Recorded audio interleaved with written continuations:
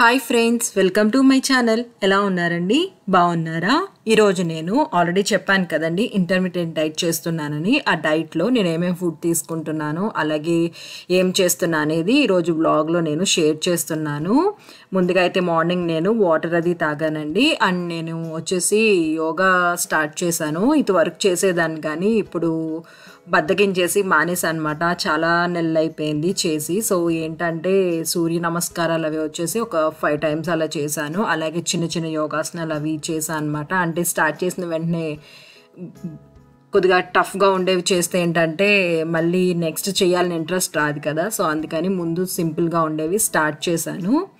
And evening time walking కూడా start చేశానండి. Already ఒక 4-5 days అయ్యింది అంతే. నేను ఒక 3 months తర్వాత ఇదే అనుకుంటా నేను మా అపార్ట్మెంట్ కిందకు కూడా వెళ్ళడం.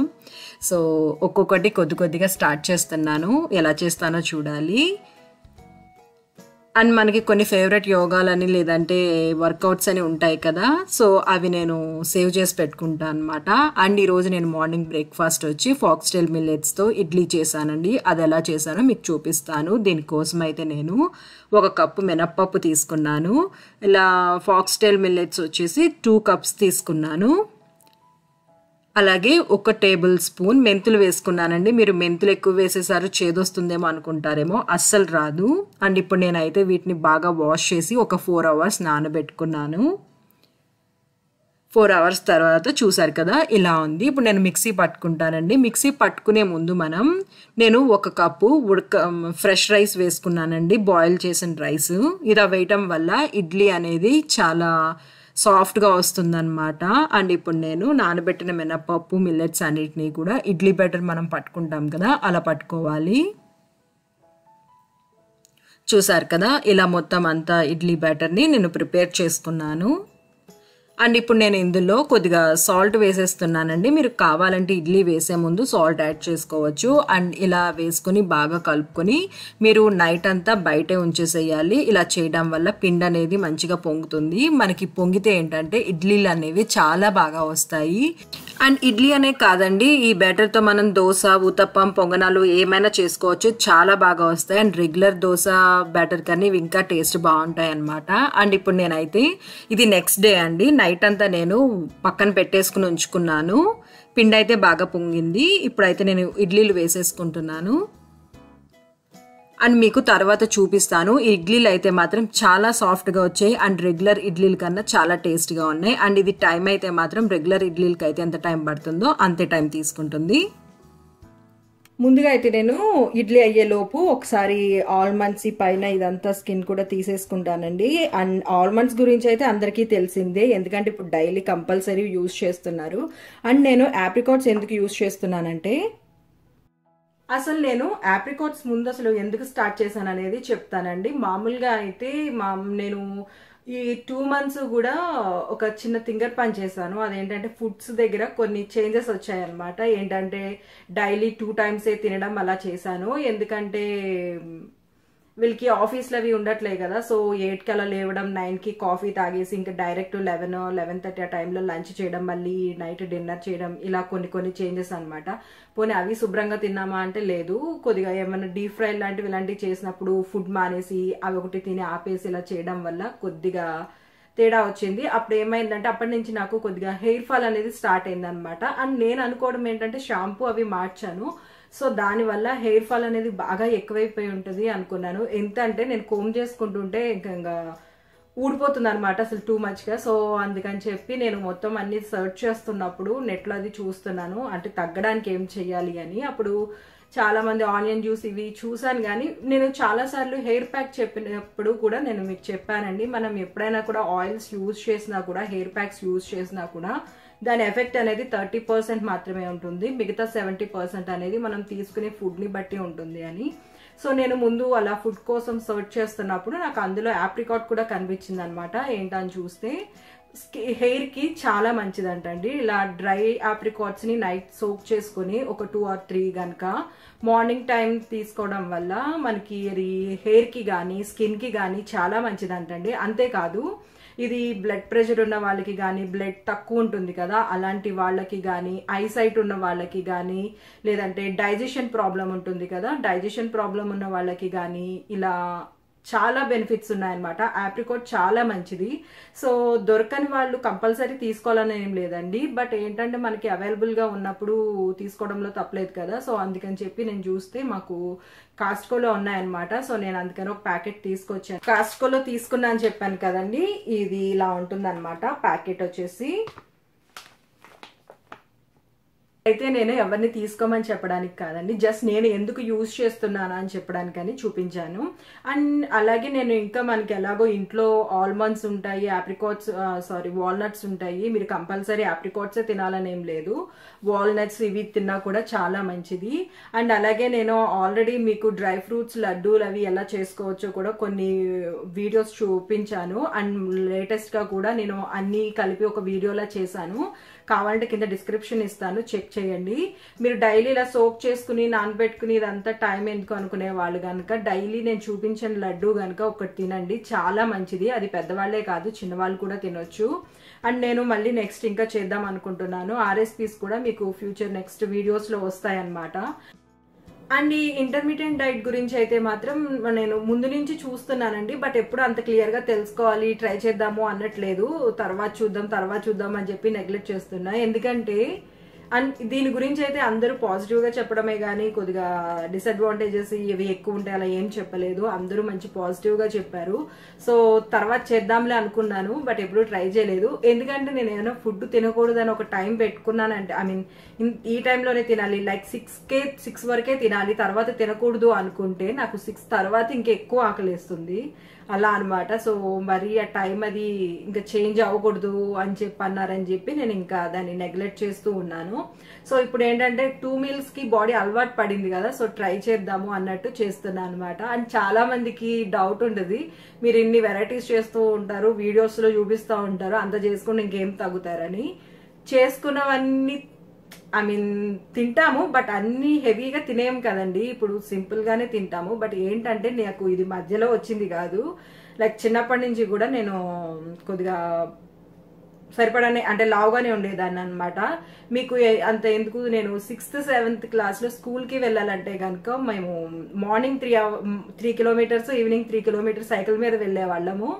అలాగే 8th 9th అయితే ఇంకా ఎక్కువ అనమాట, morning 6 kilometers, evening 6 kilometers cycle మీద వెళ్ళి వచ్చేదాన్ని. అయినా కూడా సన్నబడలేదనమాట, అంతే లా ఉండేదాన్ని. సో దాన్ని బట్టి అర్థం చేసుకోండి. అండ్ నేను గేమ్స్లో కూడా ఫుల్ యాక్టివ్గా ఉండేదాన్ని, అంత ఆడి అంత సైకిల్తో ఏం చేసినా కూడా నా బాడీ అస్సలు చిక్కలేదు, అలాగే లాగా ఉండేదాన్ని. లైక్ ఎలా అంటే నన్ను 9th క్లాస్లోనే డిగ్రీనా అమ్మ అని అడిగారు అనమాట, అలా ఉండేదాన్ని. సో ఇది తినడం వల్ల వచ్చింది కాదండి, చిన్నప్పటి నుంచి నేను లావే అనమాట. మ్యారేజ్ అయిన తర్వాత నా వంటలు నా ఎక్స్పెరిమెంట్స్ వచ్చిన తర్వాత అవి ట్రై చేయడం, ఇవి బయట ఫుడ్స్ అవి బాగా అలవాటు అయ్యి కొద్దిగా వచ్చాను. ఆ తర్వాత మళ్ళీ మధ్యలో కొద్దిగా డైట్ చేసి కొద్దిగా తగ్గడం, మళ్ళీ పెరిగిపోవడం. ఎలా అంటే నాకు తగ్గడానికి అయితే చాలా టైం తీసుకుంటుంది కానీ బాడీ వెయిట్ చాలా తొందరగా పెరిగిపోతాను. సో ఈరోజు మరీ ఎక్కువగా మాట్లాడేసినట్టున్నాను. ఓకేనండి, ఇప్పుడు నా బ్రేక్ఫాస్ట్ అయితే మీకు చూపిస్తాను. అండ్ ఇడ్లీలు అయితే రెడీ అయిపోయాయండి, చూసారు కదా మంచిగా పొంగాయి.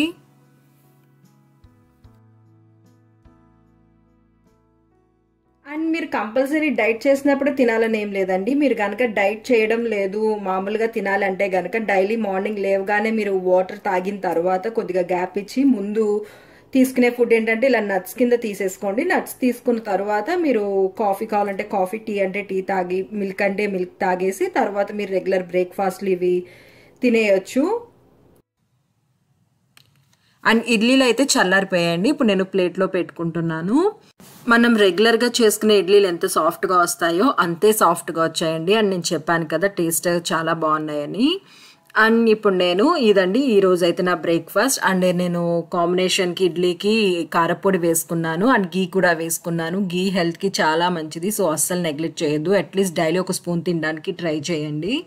అండ్ నేను కారప్పొడి రీసెంట్గా చూసినప్పుడు ఎవరో చెప్పారు, నాకు నిజంగా నేమ్ గుర్తులేదు, కారప్పొడి తినడం వల్ల అది ఫ్యాట్ కట్టర్లా యూజ్ అవుతుందంట. సో అందుకని చెప్పి మీకు ఎవరికైనా కారప్పొడి ఇంట్రెస్ట్ ఉంటే కనుక ట్రై చేయండి. బట్ నేను ఎక్కువ తినను, సో నాకు ఈ విషయం తెలిసాక నేను కూడా ట్రై చేద్దామని చెప్పి తీసుకున్నాను. ఒకవేళ నచ్చితే ఇంట్లోనే ప్రిపేర్ చేసుకుంటాను.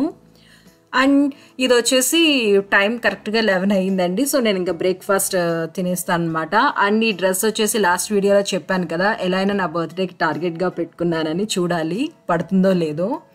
అండ్ ఇదండి నా యమ్మీ బ్రేక్ఫాస్ట్ అనమాట. టేస్ట్ అయితే చాలా బాగుంది. సో ఇంట్లోనే ప్రిపేర్ చేసుకోవచ్చు కారప్పొడి. నెక్స్ట్ టైం ట్రై చేసినప్పుడు తప్పకుండా షేర్ చేస్తాను. అలాగే నేను మామూలుగా డైట్, ఇంటర్మీడియట్ డైట్ ఇది ఏంటంటే నేను 16:8 చేస్తున్నానండి. దీనికైతే నేను 3 మీల్స్ తీసుకుంటున్నాను. అది మామూలుగా అయితే ఫస్ట్ నేను 10 to 6 అనుకున్నాను. బట్ నాకేంటంటే 6 to 7 మధ్యలో కొద్దిగా ఇంకా తినాలన్న క్రేవింగ్ ఉంటుంది. సో అందుకని చెప్పి నేను ఏం చేశానంటే 11 to 7 చేంజ్ చేసుకున్నాను. అండ్ 11కి అయితే బ్రేక్ఫాస్ట్ చేస్తాను. అండ్ 2 to 3 మధ్యలో లంచ్, అలాగే 7 కల్లా నేను డిన్నర్ అయితే ఫినిష్ చేసేస్తున్నాను. అండ్ నేను కంప్లీట్ గా రైస్ అయితే మానేసానని ఏం చెప్పట్లేదండి. రైస్ ఏంటంటే నాకు ఎప్పుడైనా తినాలి అనిపించినప్పుడు 3 మీల్స్ బదులు 2 మీల్స్ కింద చేసుకుంటున్నాను. అదేంటంటే మార్నింగ్ బ్రేక్ఫాస్ట్ మామూలుగా చేసి 3కి 2:30 to 3:30 మధ్యలో రైస్ తింటున్నాను అనమాట. సో ఆ రోజుతో 2 మీల్స్ అవగొట్టేస్తున్నాను. అదైనా ఎప్పుడైనా తినాలి అనిపిస్తే గనక, లేదంటే గనక నేను మాక్సిమం కొద్దిగా ఇలా ఇడ్లీ కానీ, లేదంటే మిల్లెట్స్ తో కానీ, లేదంటే ఇలా చపాతీ ఇలా తింటున్నా అనమాట. అండ్ అలాగే నేను ఇంకా నెక్స్ట్ వీడియోస్ లో కూడా నేను ఏమేమి ఫుడ్ తీసుకుంటున్నాను అనేది షేర్ చేస్తాను. అండ్ ఇప్పుడైతే మాత్రం నేను లంచ్ లోకి చెన్నాతో అండ్ శనగలతో చాట్ టైప్ లో చేస్తున్నానండి. ఇదైతే చాలా సింపుల్ రెసిపీ అండ్ చాలా తొందరగా అయిపోతుంది అండ్ హెల్దీ కూడా. అండ్ మీకు శనగలు అనగానే మీకు తెలిసిందే కదా, ఫుల్ ప్రోటీన్ ఉంటుంది. అండ్ ఇది వెజిటేరియన్స్, నాన్ వెజ్ తినని వాళ్ళకైతే శనగలు, రాజ్మా ఇవన్నీ ఇందులో ప్రోటీన్ బాగా ఎక్కువ ఉంటుంది కాబట్టి సో వాళ్ళు కూడా ఇది ట్రై చేయొచ్చు. అండ్ ఇది డైట్ చేసే వాళ్ళు తినాలని ఏం లేదండి, మామూలుగా ఎప్పుడైనా ఈవినింగ్ టైం స్నాక్ లా కూడా దీన్ని తినొచ్చు, చాలా టేస్టీగా ఉంటుంది. అండ్ ఇప్పుడు నేను అది ఎలా ప్రిపేర్ చేయాలో మీకు చూపిస్తాను. ఫస్ట్ అయితే నేను స్టవ్ మీద ప్యాన్ పెట్టుకున్నానండి. ప్యాన్ వేడెక్కిన తర్వాత నేను గీ వేస్తున్నాను. గీ అనేది కంప్లీట్గా ఆప్షనల్ అండి, మీరు కావాలంటే ఆయిల్ కూడా వేసుకోవచ్చు. గీ వేడెక్కిన తర్వాత ఇందులో నేను కొద్దిగా పచ్చిమిర్చి, అల్లం వెల్లుల్లి ముక్కలు వేసాను. మీ దగ్గర కనుక అల్లం వెల్లుల్లి పేస్ట్ ఉంటే అదైనా యూజ్ చేయొచ్చు.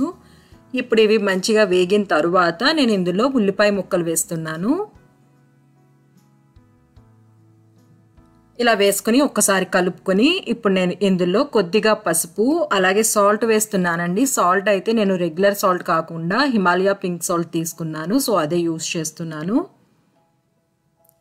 ఇలా వేసుకుని ఒక్కసారి కలుపుకోవాలి. కలుపుకుని మూత పెట్టి ఉల్లిపాయలు మగ్గేంత వరకు కుక్ చేసుకోవాలి. ఇలా ఉల్లిపాయలు మగ్గిన తర్వాత ఇందులో నేను కొద్దిగా టొమాటో వేస్తున్నానండి. టొమాటో వేసుకొని ఒకసారి కలుపుకొని మూత పెట్టుకుని కుక్ చేసుకోవాలి. చూసారు కదా, టమాటా అయితే మంచిగా మగ్గిపోయింది. ఇందులో కొద్దిగా చిల్లీ పౌడర్, ధనియాల పొడి, అలాగే జీలకర్ర పొడి వేసుకున్నానండి. చాలా తక్కువ వేసుకున్నాను. ఇలా వేసుకొని కలుపుకొని ఇందులో నేను శనగలు వేసుకుని కలుపుకున్నానండి. నేను శనగలు ఇలా వేసుకుని కలుపుకున్నాక ఒకసారి పొటాటో స్మాషర్ ఉంటుంది కదా, దాంతో ఒకసారి ఇలా ప్రెస్ చేస్తున్నాను అనమాట. అన్నీ కాదు, కొన్ని శనగలు మెత్తగా అయ్యేంత వరకు. మీరు కావాలంటే శనగలు వేసే ముందే ఒకసారి అలా కూడా చేసుకోవచ్చు. ఇలా వేసుకున్న తర్వాత ఇందులో నేను కొద్దిగా వాటర్ వేసుకుని కలుపుకుంటున్నాను. కలుపుకొని ఒక 2 minutes కుక్ చేసుకోవాలి లో ఫ్లేమ్లో. చూసారు కదండి, చాట్ అయితే రెడీ అయిపోయింది. లాస్ట్లో నేను కొద్దిగా చాట్ పౌడర్ వేసుకున్నాను. ఇలా వేసుకొని కలుపుకొని స్టవ్ ఆఫ్ చేసుకుంటే సరిపోతుంది. అండ్ ఇప్పుడు నేను ఇదంతా కూడా తినట్లేదండి, ఇందులో నేను హాఫ్ తీసుకుంటున్నాను. ఇలా తీసుకున్న తర్వాత ఇందులో కొద్దిగా లెమన్ జ్యూస్ వేసుకుంటున్నాను. అండ్ తర్వాత కొద్దిగా ఉల్లిపాయలు, కొద్దిగా టమాటా ముక్కలు, అలాగే క్యారెట్ తురుము, కొద్దిగా కొత్తిమీర కూడా వేసుకున్నాను. మీకు ఇంట్రెస్ట్ ఉంటే కుకుంబర్ కూడా వేసుకోవచ్చు. అండ్ లాస్ట్ లో కొద్దిగా కొత్తిమీర. కదండి ఎంత కలర్ఫుల్ గా ఉందో, అండ్ టేస్ట్ కూడా చాలా బాగుంటుంది. అండ్ ప్రిపేర్ చేసుకోవడం అయితే చాలా ఈజీ అన్నమాట. అండ్ శనగలు ఏంటంటే మనం తక్కువ తిన్నా కూడా చాలా ఫిల్లింగ్ గా ఉంటుంది అండ్ ఎక్కువసేపు ఆకలి వేయకుండా ఉంటుంది అనమాట. అండ్ మనకి చాట్ అనగానే చాలా ఇష్టం కదా. అండ్ ఏంటంటే ఇందులో మనం స్పైసెస్ కూడా ఎక్కువేమీ యాడ్ చేయలేదు. మీకు చాట్ పౌడర్ లేకపోయినా పర్వాలేదు అనుకుంటే కనుక మీరు చాట్ పౌడర్ని కూడా స్కిప్ చేసేయచ్చు. అండ్ మీరు డైట్ చేయట్లేదు అనుకుంటే దీనిపైన కొద్దిగా సేవ్ వేసుకోవచ్చు, లేదంటే మామూలుగా పానీపూరి అవి ఉంటాయి కదా అవన్నా వేసుకోవచ్చు. చాలా టేస్టీగా ఉంటుంది. అండ్ మీకు చాట్ లో ఇంకా చాలా వెరైటీస్ ఉన్నాయండి, అవి కూడా నేను మీకు నెక్స్ట్ వీడియోస్ లో చూపిస్తాను. చూసారు కదా ఎంత కలర్ఫుల్ గా ఉందో. మన ఫేవరెట్ ఫుడ్ ని ఇలా హెల్దీగా చేసుకుని ఇంట్లోనే టేస్టీగా తినొచ్చండి. కిడ్స్ కి కూడా చాలా బాగా నచ్చుతుంది అండ్ చాలా టేస్టీగా ఉంది.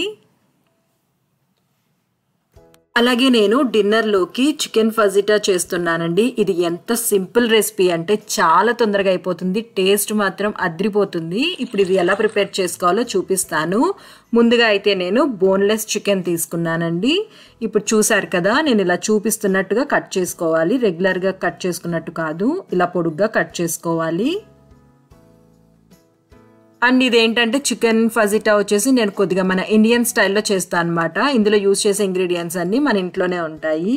దీనికోసం అయితే ఫస్ట్ నేను కొద్దిగా కారం, అలాగే కొద్దిగా రెడ్ చిల్లీ ఫ్లేక్స్,